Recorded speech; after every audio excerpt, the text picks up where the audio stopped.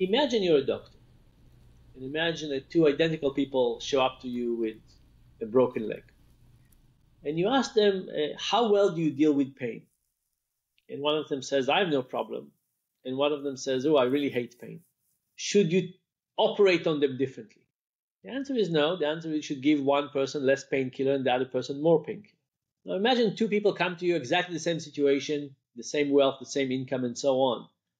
And one of them says, oh, I really don't like risk. And one of them says, oh, I really like risk. Should you tell the first person you should be poor and the second person you should be wealthy? The answer is no. The answer is that maybe you should give the first person Xanax, or teach them meditation, or do something.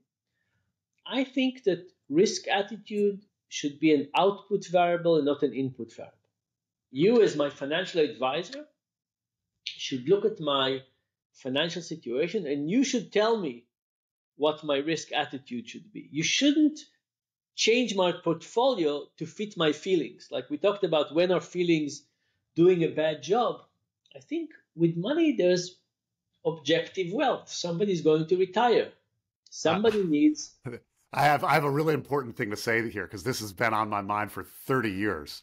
You should tell, like, the CFP board or SEMA or CFA board. I remember taking an ethics question on this.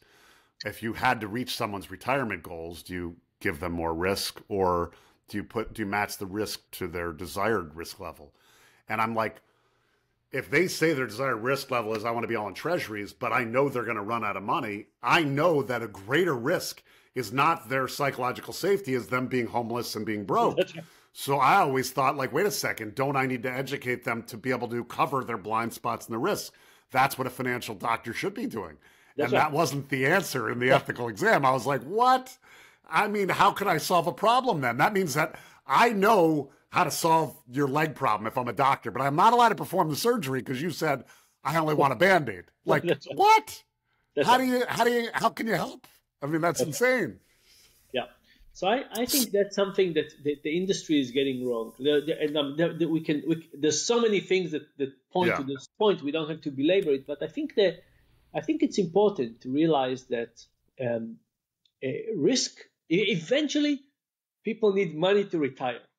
And financial advisors need to worry about the money, and they don't need to worry about the feelings.